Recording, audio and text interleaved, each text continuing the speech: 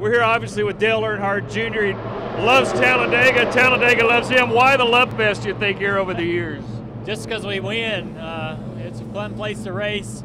Love the draft and the 3-4 wide action. The fans around here have always been great to my dad, and I always wanted to do well here because of their support of him and the Earnhardt family, and it's just been a good friendship, and it feels like home.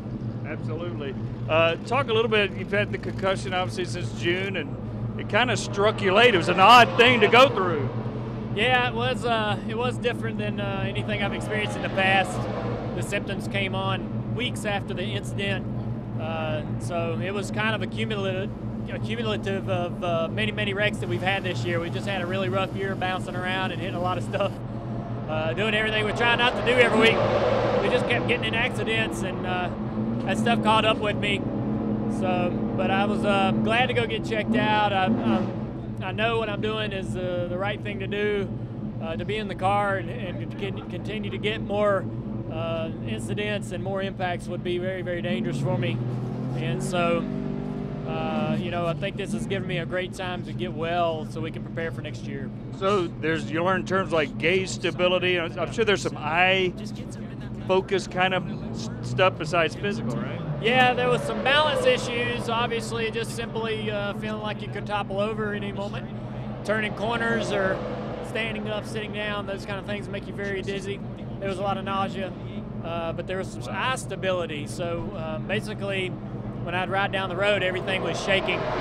So driving a car would be pretty much impossible, especially at the professional level.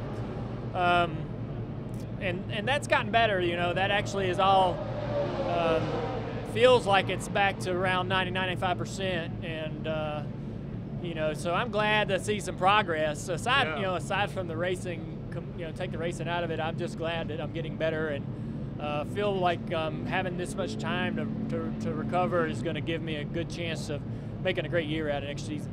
Well, the record, it has nothing to do with being engaged. No, it is giving me some more time to be involved in the planning process. I'm getting ready to get married this off season. Really excited about that.